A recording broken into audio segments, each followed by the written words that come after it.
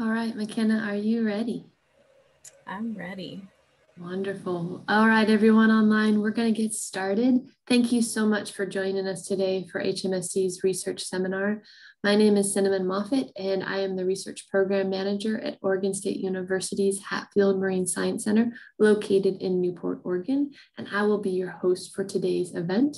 Um, just letting you know, this is a Zoom event, and so we do have your cameras, mics, and screen shares turned off at this time. We ask that you keep them that way during the course of this event so that those that have limited bandwidth are still able to join us.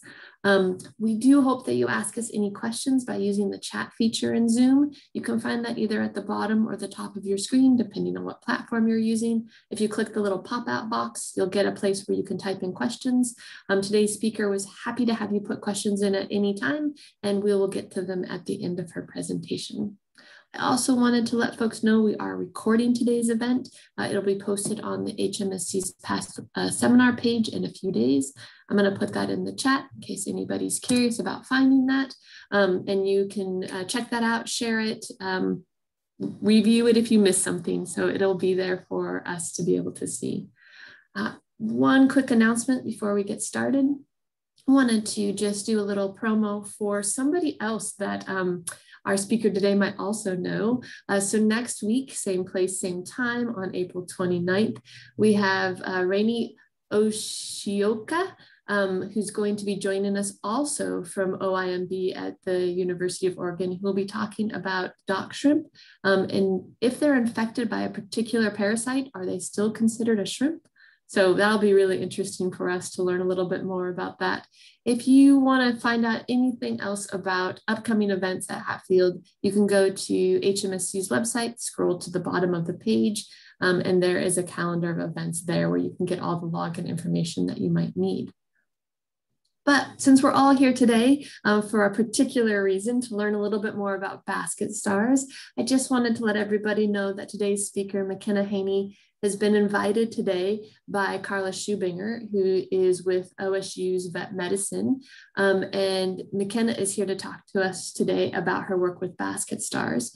But before we jump into all of that, let me give you a little bit of background about Mackenna. She's from the Umpqua Valley in Southern Oregon.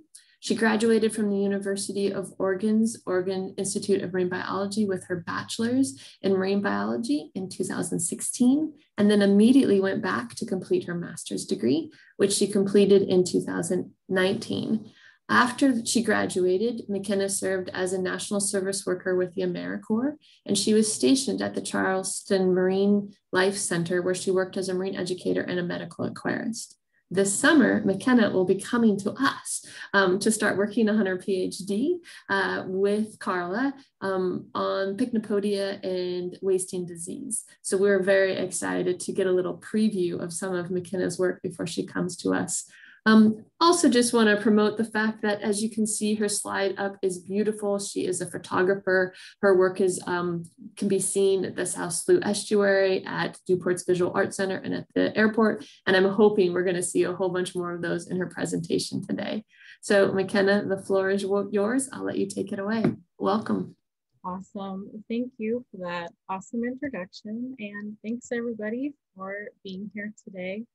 I'm super excited to be able to share some of my research with you all and share the love for Ophiuroids that I have. So with that, I'll get started. And my plan for this webinar is to kind of give you a little background to the Ophiuroid class, just so we're all on the same page. They tend to be kind of skimmed over a little bit, so you may or may not know about them, but having everybody on the same page before we get going is always great. So with that, what are brittle stars, or what are Ophiuroids? So Ophiuroids is a class of echinoderms, and this encompasses your brittle stars, your basket stars, and your serpent stars. It's a misconception that they are starfish. They are not sea stars or starfish. Those are asteroids. And again, they're members of the phylum Echinodermata.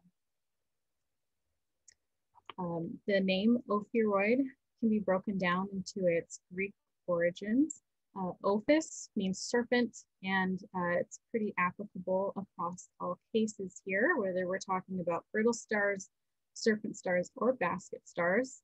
But all of these animals share the same basic body plan of having that main central disc with 5 arms coming out of it. So what makes an Ophiuroid an echinoderm?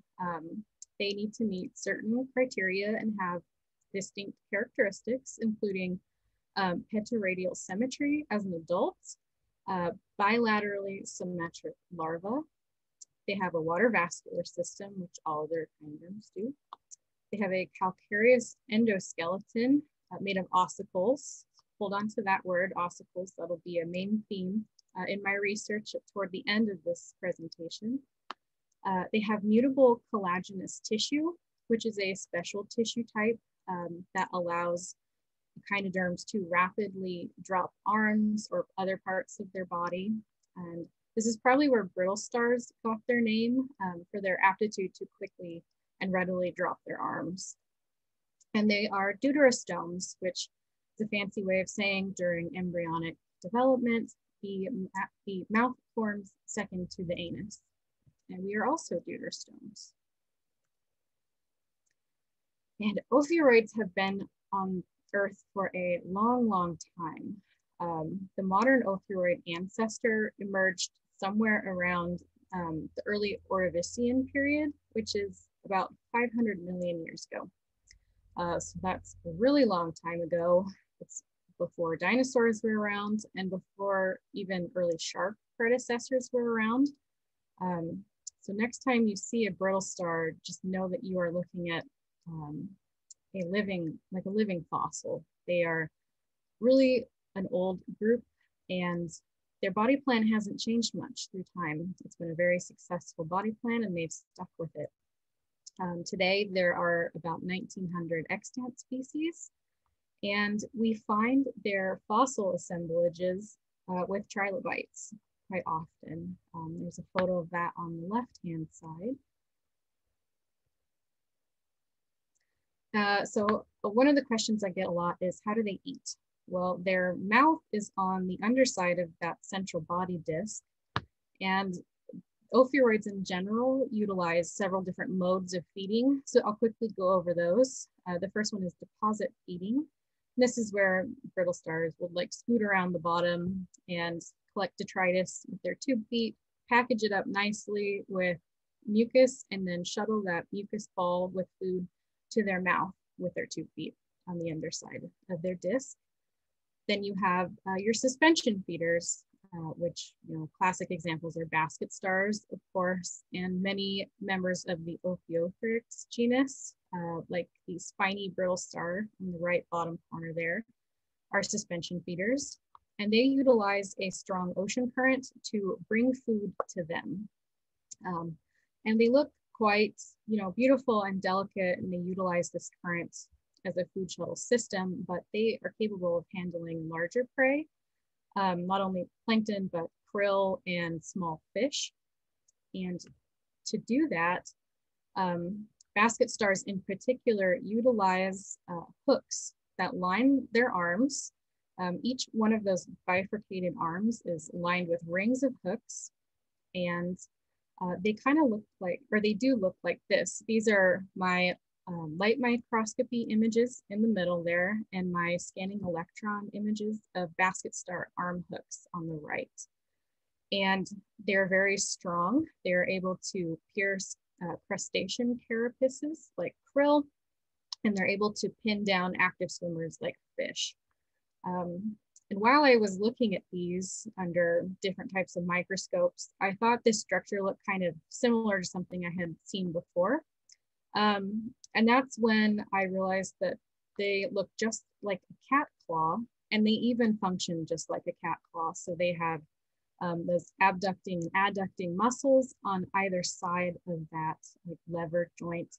And they're able to move each hook individually with those muscles, which is amazing to think about, because they can also move each tendril, each arm tendril individually. So they've got, basket stars have these crazy bifurcating arms that are lined with hooks. And if that wasn't enough, they can also secrete a paralyzing mucus to further subdue their prey.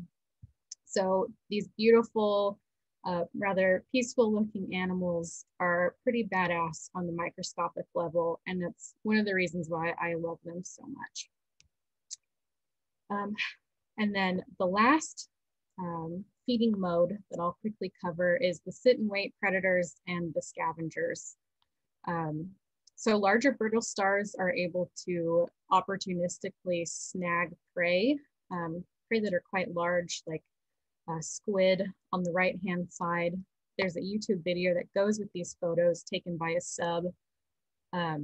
submersible vehicle of these brittle stars using a mobbing behavior to take down this large squid and devour it alive.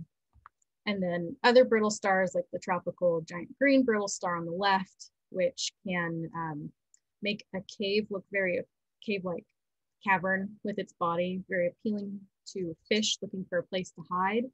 And then slowly crank their arms together, closing the gaps, trapping the fish, which it then also devours alive. So again, move over sharks. These brittle stars and ophiuroids, I hope, are your new favorite ocean predator. I also get asked about reproduction when it comes to brittle stars, and most are gonochoristic, which means they have separate sexes, but there are plenty of examples of hermaphroditic individuals, species within this class. Most are free spawning, which means they spawn out their eggs and sperm into the water column and have that fertilization happen in the water. However, some species, like Astroclamis here, retains their eggs and has internal fertilization, and they'll brood their young, which then crawl out. And then an even cooler way of reproduction is through fissiparity, and that's division through fission. So this comes in handy when considering predation.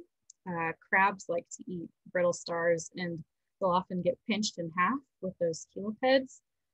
And they'll eat one half of the brittle star. The other brittle star half will crawl away to live another day and regenerate the missing parts. So that's another mode of reproduction there. They have this really cool iconic larva called the Ophiopluteus, and you can tell the difference between Ophioplutii and Echinoplutii by looking at the larval arms. Ophioplutii have these really iconic long larval antennae-like arms that stick out like a beacon telling you that you're looking at an Ophiuroid larvae. However, some are direct developers and don't have this larval pluteus form. They kind of look like little blobs. And we have two examples of those species here on our coast, including Amphiodia and the basket star, Gorgonocephalus. Going back to brooding a little bit, some species brood, which eliminates the risk of getting eaten in the plankton or getting eaten while like trying to settle on the sea floor. However, the trade-off is fewer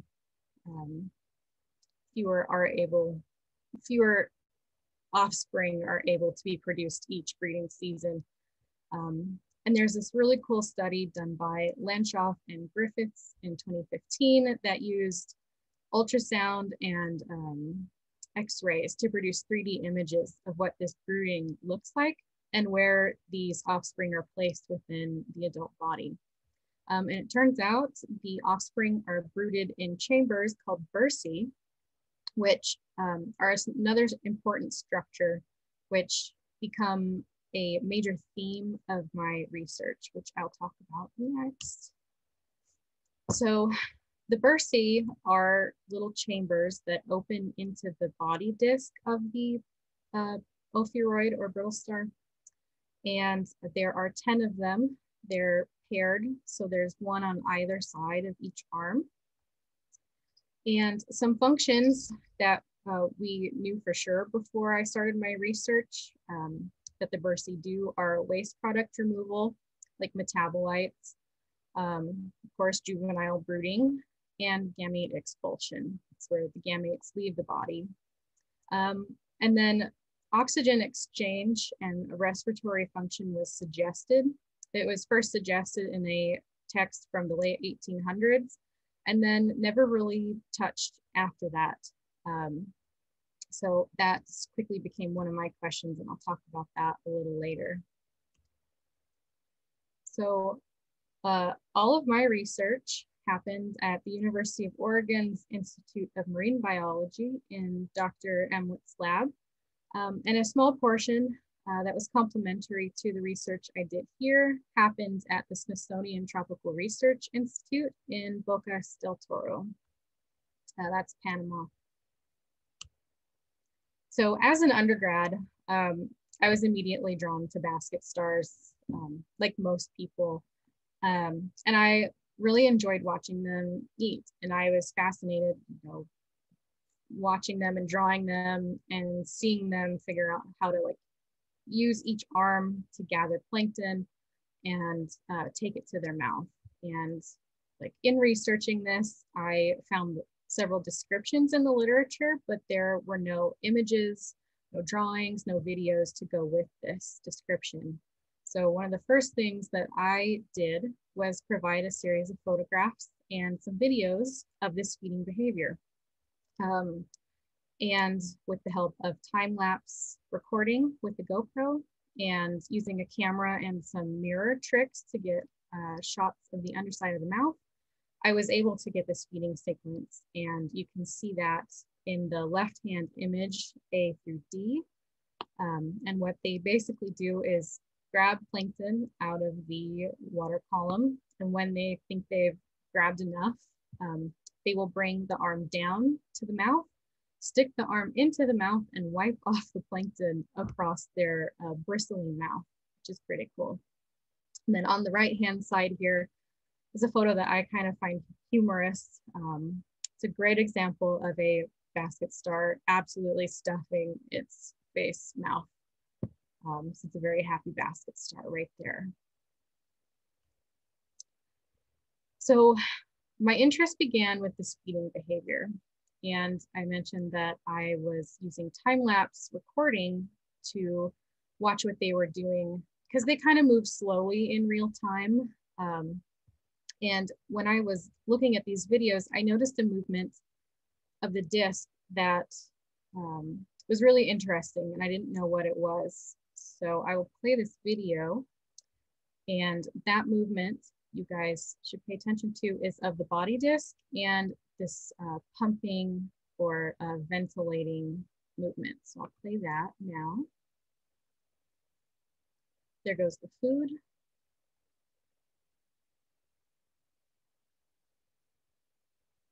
You can see that body disc making that kind of like a billows movement.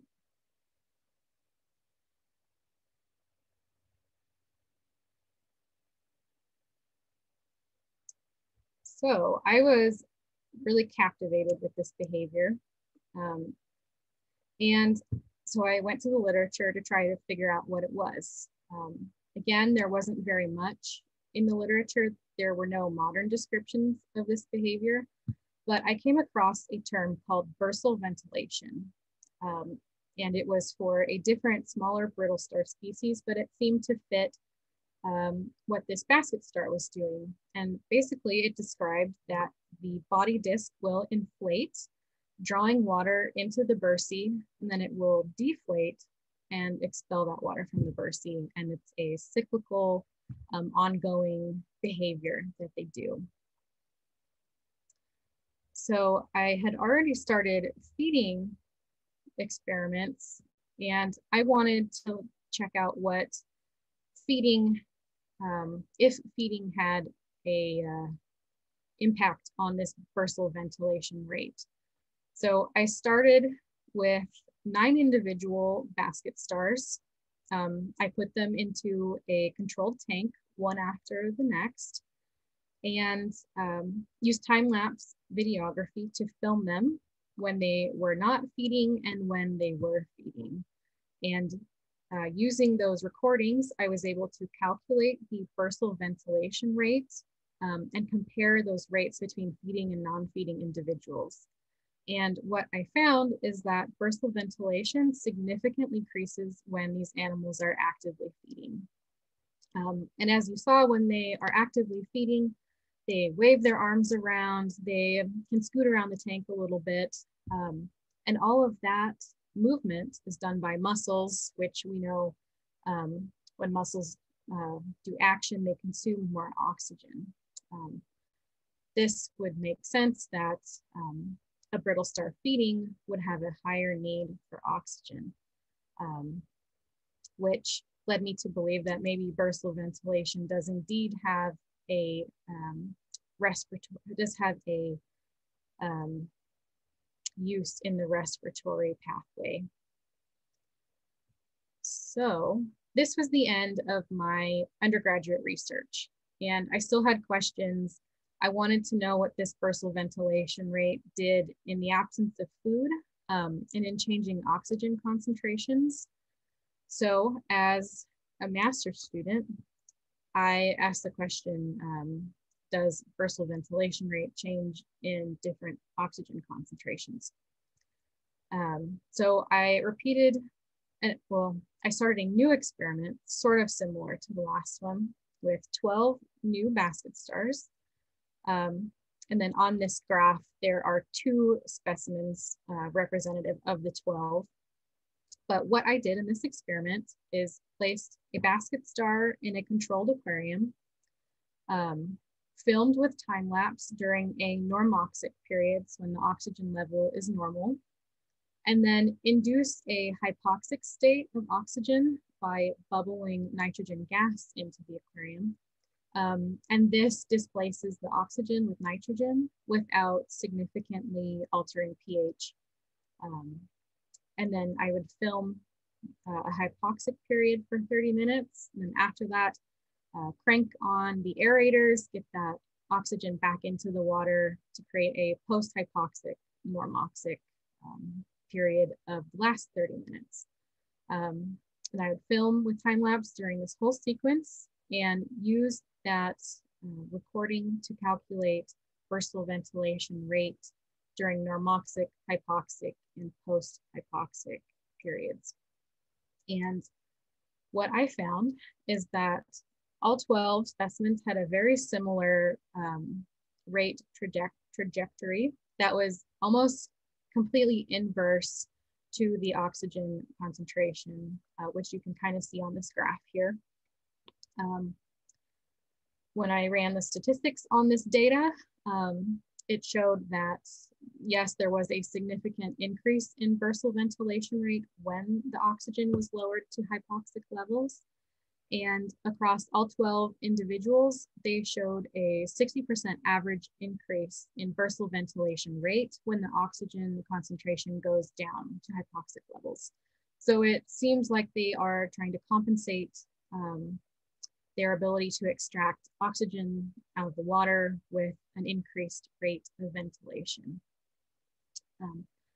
So this lended significant support to our hypothesis that bursal ventilation does in fact serve as a means of respiration, but we wanted to find out if oxygen is actively being taken up within the bursae. So that was our next experiment, and to do this, water samples were taken directly from the bursae with a modified syringe after the water had been in them for about 30 seconds.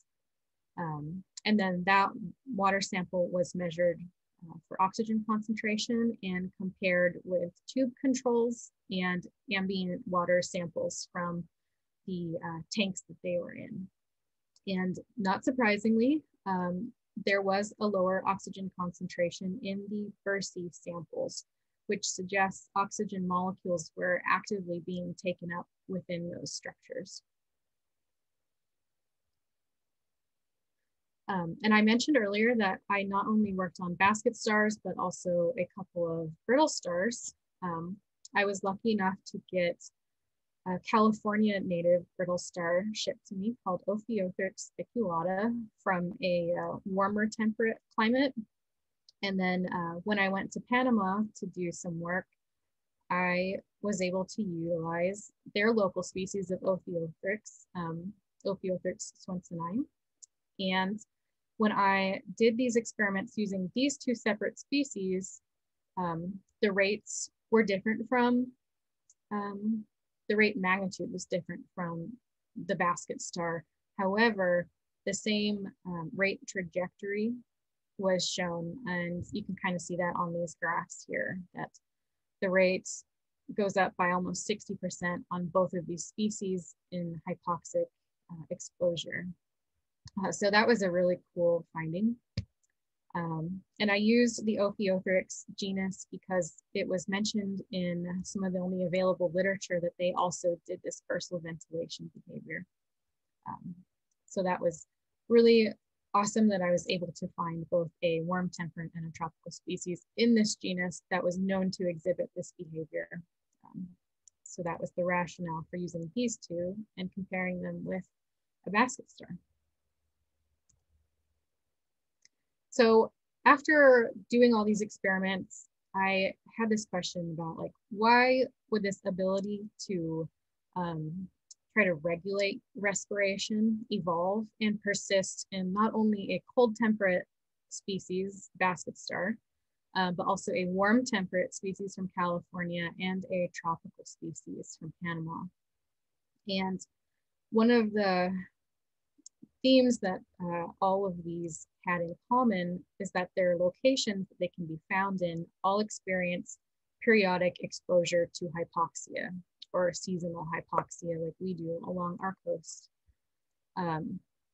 So perhaps having the ability to regulate their respiration in temporary low oxygen could have made the difference between surviving a low oxygen event or not surviving a low oxygen event. And that ability would be supported by the evolutionary process. And looking at their fossil records, there is some evidence for this. There's certainly evidence for historical hypoxia in areas where brittle stars existed. And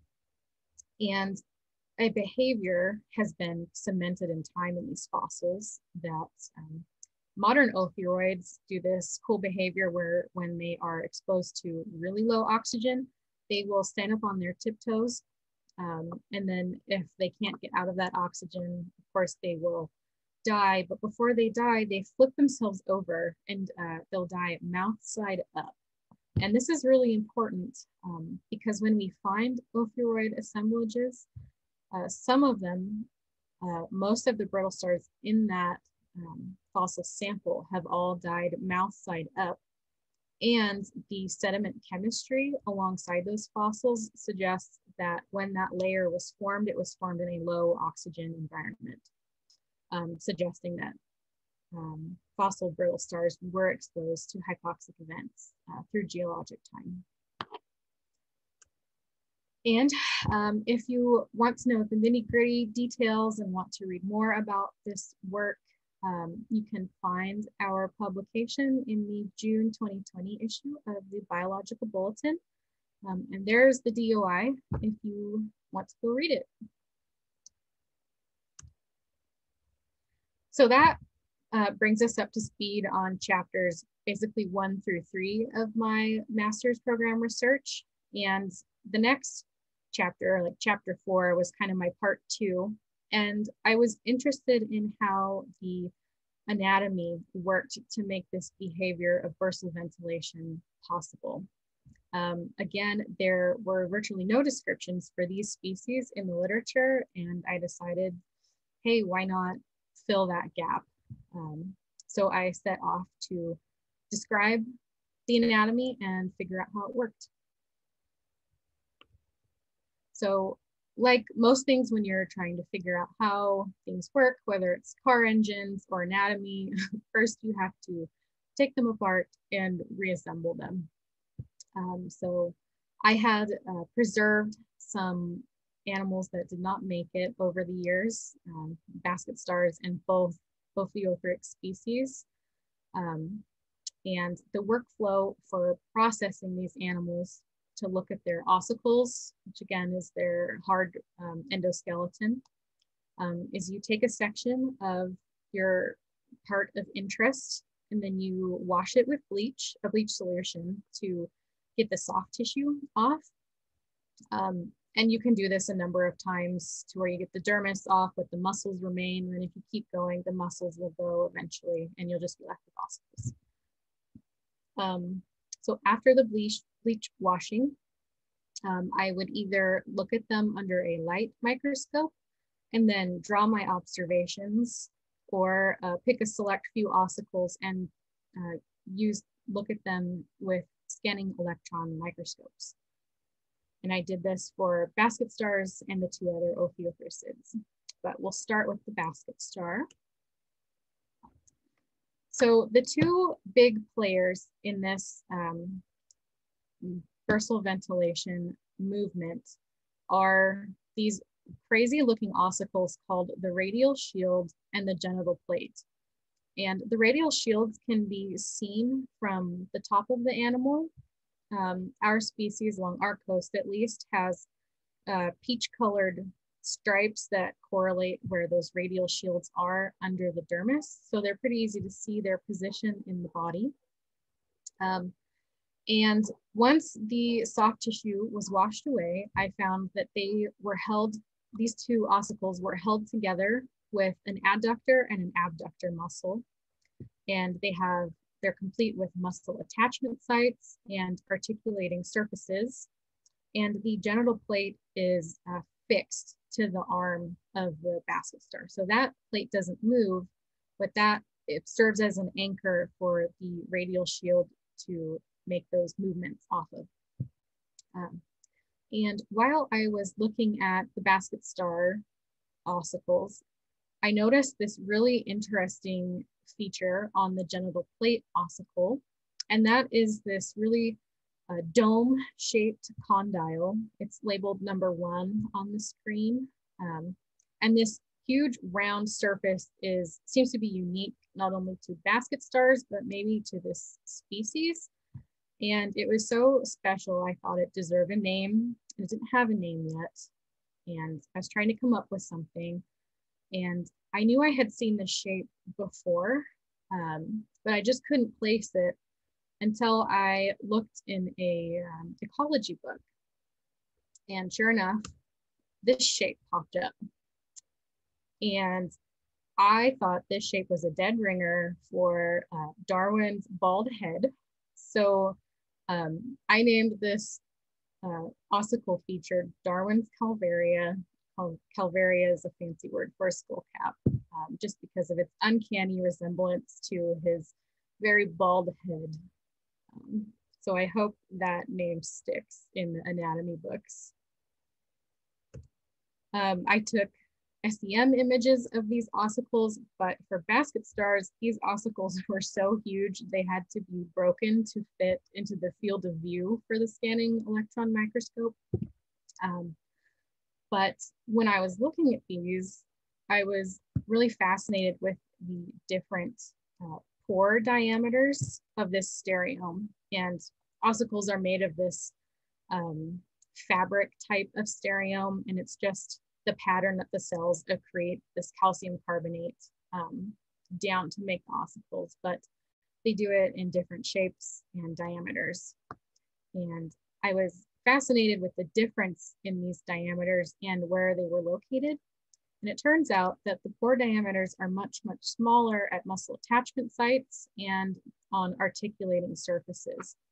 So you can see here's a muscle attachment site and an articulating area. And over here's a muscle attachment crest, articulating area, and a muscle attachment site. And those pores are really, really small. And it turns out that these are, they're hard bony parts, so they preserve well in the fossil record. And I'm hoping that paleobiologists will be able to use this information when looking at brittle star ossicle fossils to infer where muscle sites were and where articulating areas were, and be able to use this to inform function from form.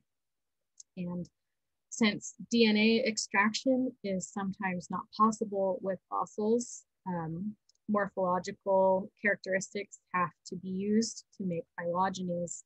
So I'm hoping that these descriptions and these clues in the fossil record can help provide information to building phylogenies of fossil species as well.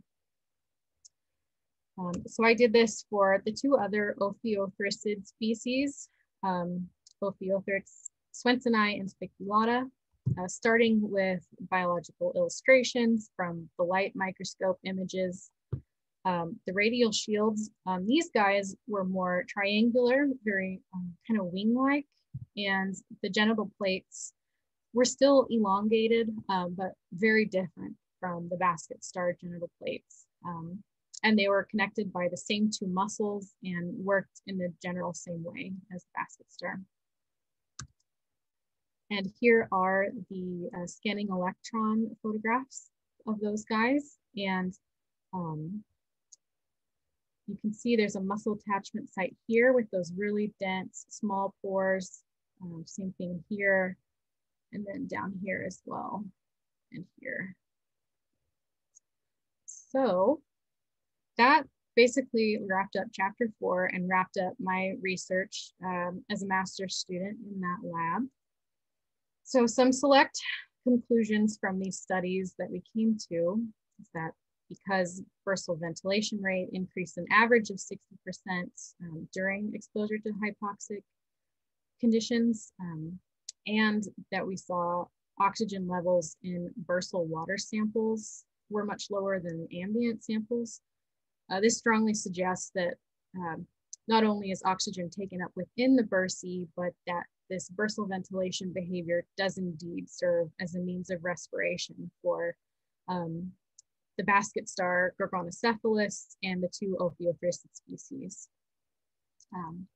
Then second, when looking at SEM photos and looking at stereome fabrics, so the density of that calcium carbonate, we can infer where the muscle attachment sites are and where the articulating surfaces are, and infer function from form. And then lastly, these modern ossicle characteristics can apply to fossil ossicles and may be able to be utilized to inform function from form and help morphology-based phylogenetic decisions. So I'm hoping these findings can contribute to those future findings. Then a last note on why they matter. Ophiuroids are the most numerous class of echinoderms, and they are found in virtually every ocean of our world.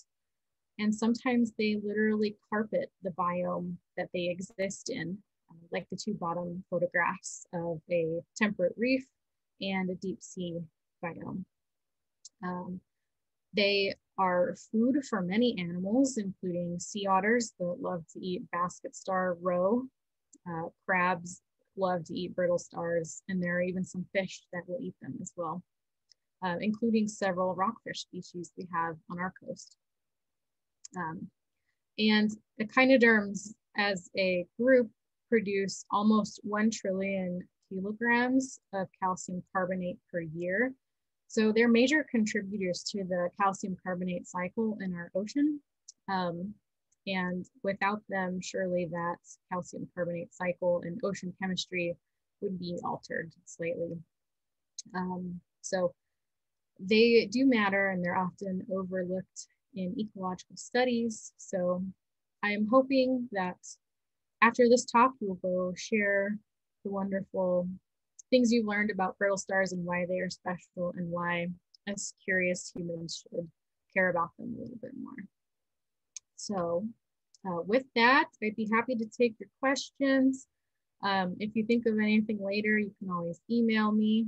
My email's in the bottom left-hand corner, and I also answer messages on my Instagram and on Twitter. And with that, oh, happy Earth Day. Yeah, so Perfect. Thank you so very much. You definitely got reactions when you told us about the skull cap. So I don't know if you saw it, but people were enjoying that. So it's hard when you don't get interaction from the audience to know when things land. But thank you very much, Mackenna. I appreciate that a lot. If folks have questions, feel free to put them in the chat.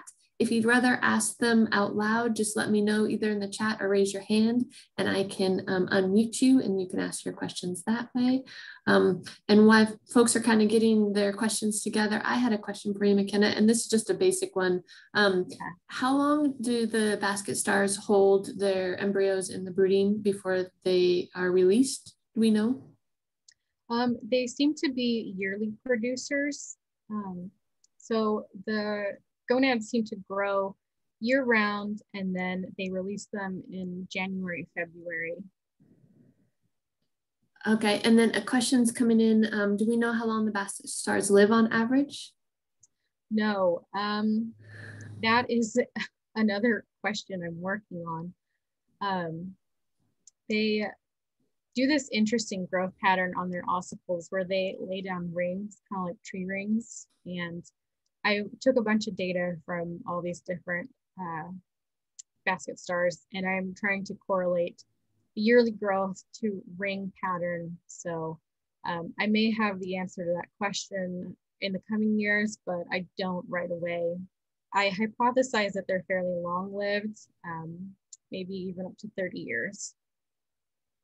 Nice. So everyone stay tuned for that question. If you're not seeing it too, Mackenna, you're getting lots of thank yous. That was outstanding. Nice job in the chat. So virtual claps there. So I have another, I like basket stars. I have another question. How many juveniles can they hold in the sac? Is it just one per? Oh, multiples, do we know? That's a hard question. So they have one gonad sac in each bursae and 10 bursae.